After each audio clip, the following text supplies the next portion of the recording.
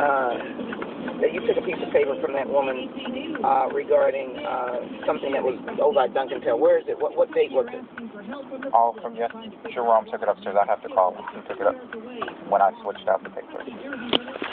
I'll call him as soon as we get here. I don't want you to do a goddamn thing.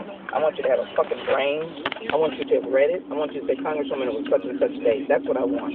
That's the kind of staff that I want to have.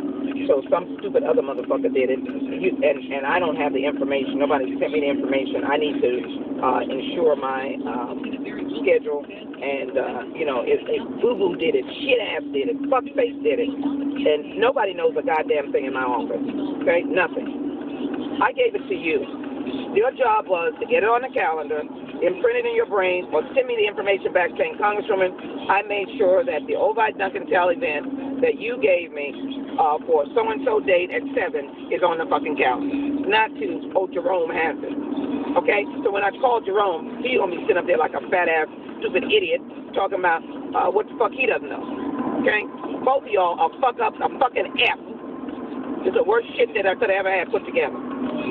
Two goddamn big-ass children. Fucking idiots. Serve no goddamn purpose. Ain't managing nobody. Nobody's respecting them. Nobody gives a shit about what you're doing. And you ain't doing shit. And this is an example of it. I gave it to Jerome. This is not child's work. Okay?